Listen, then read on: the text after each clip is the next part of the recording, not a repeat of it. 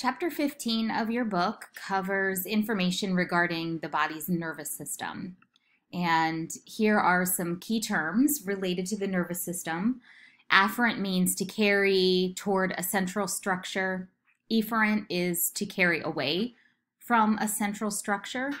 And the term ventricle refers to a chamber or a cavity that receives or holds fluid. One of the main components of the body's nervous system are neurons, which are cells that can actually generate an electrical signal and then transmit an electrical signal to other structures. And components of a neuron include the cell body, which is the main portion of the neuron, which contains the nucleus and other organelles. The dendrites, which are small branches, which you can see here, all these small branches off of the cell body that carry nerve impulses in toward the cell body. And then here is the axon, a single long process that extends off of the cell body, and it carries nerve impulses away from the cell body. Neuroglia are cells that support neurons, and there's various types of neuroglia. Each one has a different and specific function. And here are the major divisions of the nervous system: central nervous system and peripheral nervous system. So the peripheral nervous system is composed of all of the nerves throughout the body, cranial nerves and spinal nerves. There are 12 pairs of cranial nerves that extend out of the base of the brain, and there are 31 pairs of spinal nerves that extend out of the spinal cord. And then the further divisions within the peripheral nervous system, there's afferent and efferent. We talked about what those two terms mean just a minute ago. Within the efferent division, which is also known as the motor division, there are two subdivisions, somatic and autonomic. Somatic division controls voluntary movements of the body, and the autonomic division controls involuntary movements of the body. So now if we look at the central nervous system, which consists of the brain and the spinal cord, we'll look at the brain and the four main regions that it contains. So first, the cerebrum. That's the largest portion of the brain where most of processing occurs. This is responsible for sensory perception and interpretation, also language. It controls voluntary movement, memory, reasoning, planning, judgment, and personality are all controlled here. Next is the cerebellum, which is the second largest portion of the brain, and it's responsible for controlling coordination and balance. Then the diencephalon. This is like the central portion of the brain. And this helps to regulate involuntary activities. It also controls the pituitary gland, which is one of the major endocrine glands in the body. And then the brainstem is the most inferior part of the brain, and it has three structures: the medulla oblongata, pons, and midbrain.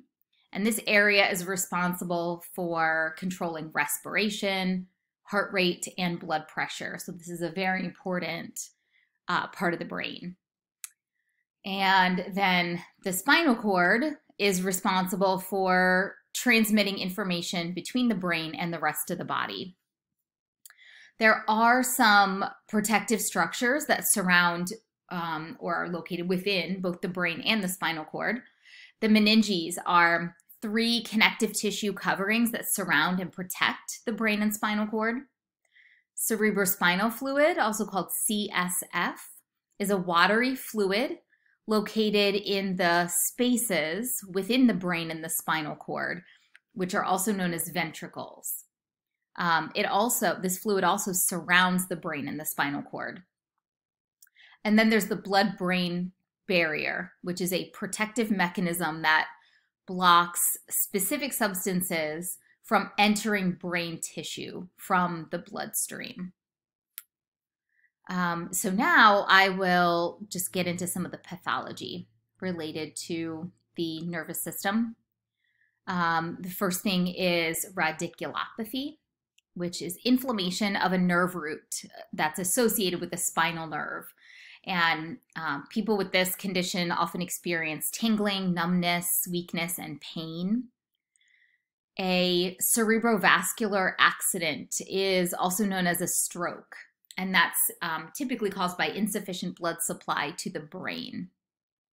An ischemic stroke specifically is caused by narrowing of the arteries supplying the brain, which leads to decreased blood supply to the brain and also decreased oxygen getting to the brain.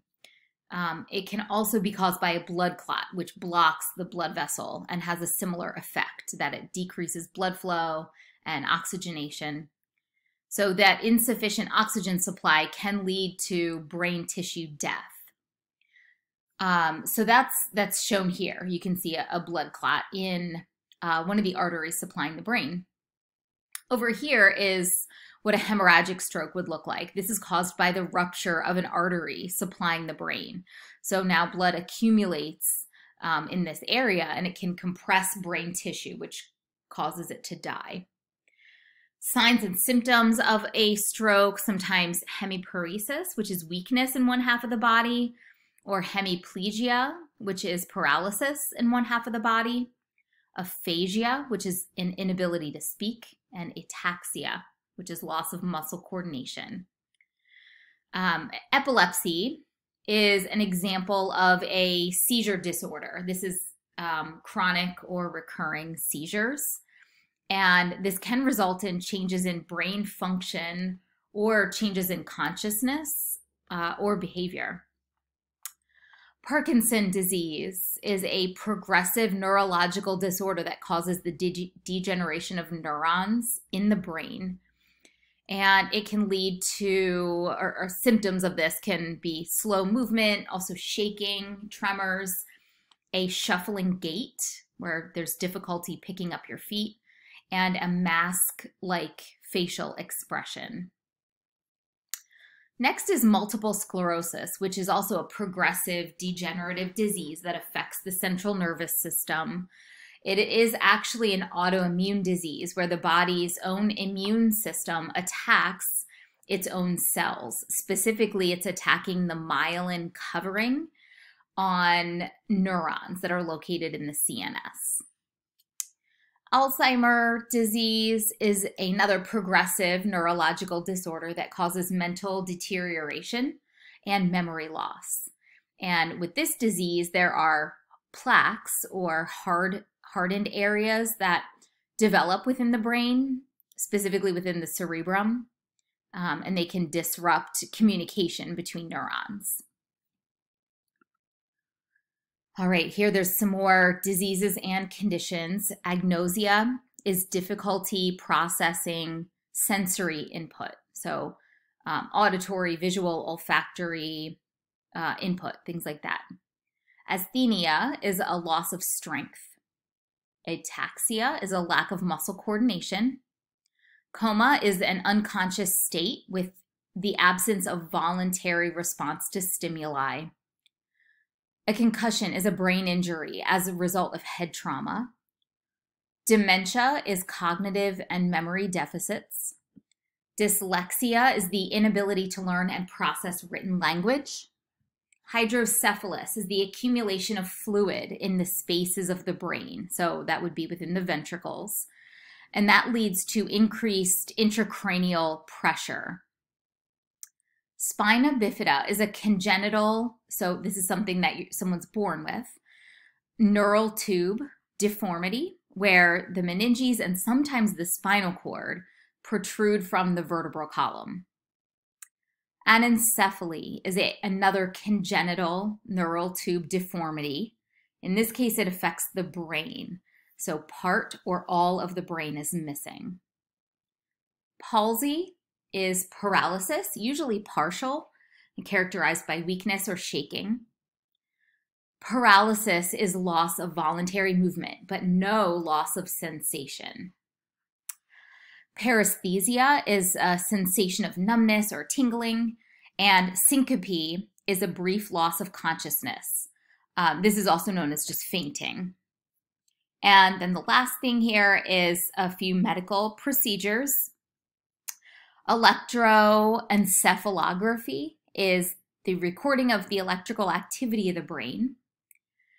And a lumbar puncture is shown here.